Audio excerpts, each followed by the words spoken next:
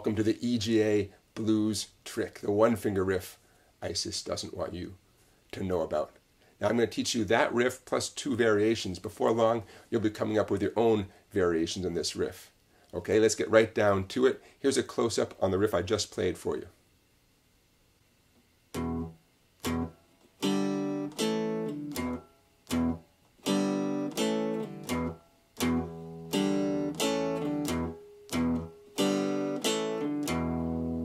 Okay, now what makes this a trick? Because I'm using a single finger to play an E power chord, an A major chord, and then I'm letting go completely to achieve my G chord. So let's walk you through that. The E power chord, I'm stretching across 5 of the strings, but really all my pressure is on the 4th and 5th string.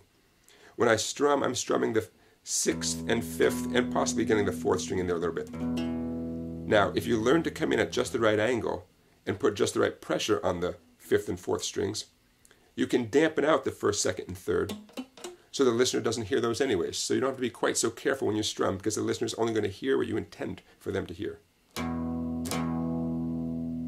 Okay, next comes the open G. I call it open G because really all it is the open 4th, 3rd, and 2nd strings. The D, G, and B notes, that fulfills the requirement of what a G major chord is. That's all you have to do. Just be careful to only strum the 4th, 3rd, and 2nd strings. Okay? Next comes a one-finger A chord. You can see why I call it a one-finger A, right? I'm squeezing at the 2nd fret. I'm putting all my pressure on the 4th, 3rd, and 2nd strings, and I'm probably dampening out that 1st string there because I'm emphasizing all my pressure on the 4th, 3rd, and 2nd. I'm coming in at just a little bit of an angle onto the fretboard so the 1st string is deadened out, which again frees up my picking hand to not be so worried about hitting a wrong string. Now, my picking hand is concerned about strumming the 5th, 4th, and 3rd, possibly the 2nd string as well.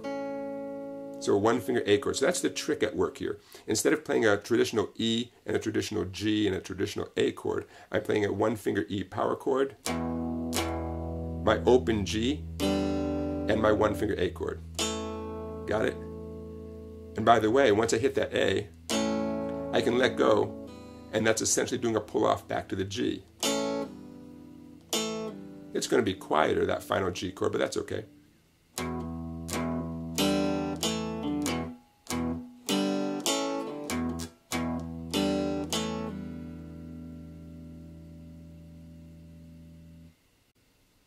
Here's a nice variation on the EGA blues trick.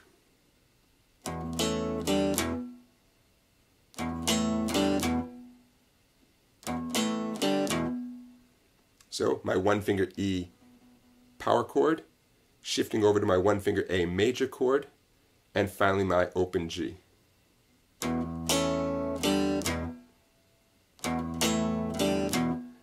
Now instead of strumming the open G, you could achieve that open G by pulling off on the one-finger A chord to get that open G sound. Watch this.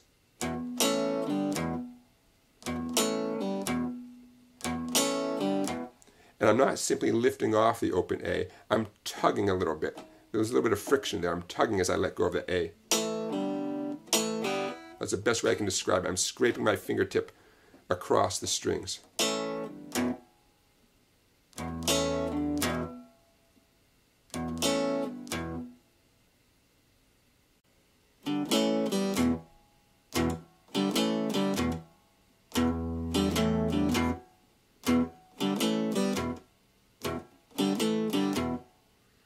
Okay, so there we have the G-A-G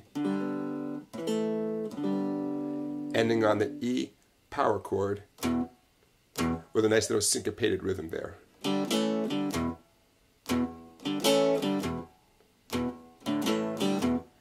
Okay, just one more variation in our one-finger EGA blues trick. Now, before I wrap up this video, I want to point out something. What I'm showing you here is not intended to replace a traditional E chord or a G chord or an A chord for the rest of your life. Of course, it's important to learn these traditional chords, E, G, and A.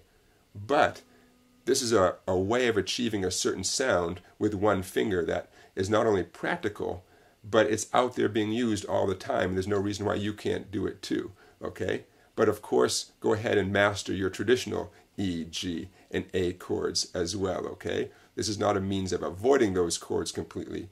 It's just something that guitar players do all the time, and there's no reason why you can't master it too.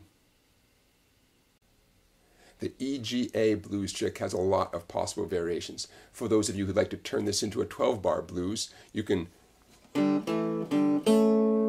resolve to the A chord instead of always going back to the E chord, or you can resolve to a B7,